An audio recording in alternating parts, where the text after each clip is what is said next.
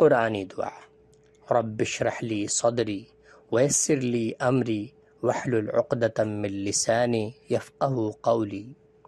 اے میرے رب، میرے سینے کو کھول دیجئے، میرے معاملے کو آسان کر دیجئے، میری زبان کی گرہ کو دور کر دیجئے تاکہ لوگ میری بات سمجھ سکیں۔ قرآن کریم کی دعا سورہ طٰہٰ کی آیت نمبر 25 سے 28 تک مذکور ہے۔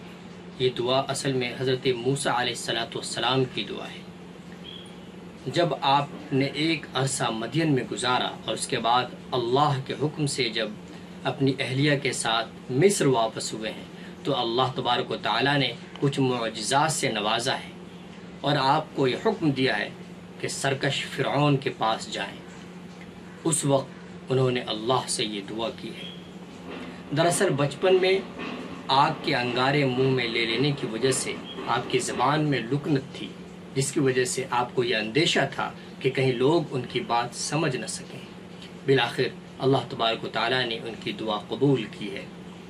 ہمیں بھی دینی و دنیاوی اہم گفتگو سے پہلے اس دعا کو پڑھنا چاہیے۔ English.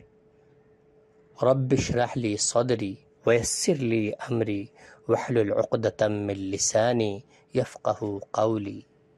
My Lord, open my heart and ease for me my task, and untie the knot of my tongue, so they can understand my speech.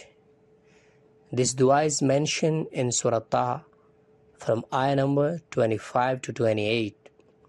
This is the supplication of Prophet Musa alayhi salam. After spending a long time in Madian, he left it for Egypt with his wife by the order of Allah. Allah Almighty granted him some miracles and ordered him to go to Pharaoh. At that time, he prayed to Allah with this supplication. Actually, he suffered tongue-tie due to taking fire in his mouth when he was a child. And that's why he was fearing that people might not be able to understand him.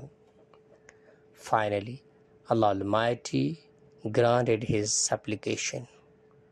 Before any important discussion or speech, one should read this dua.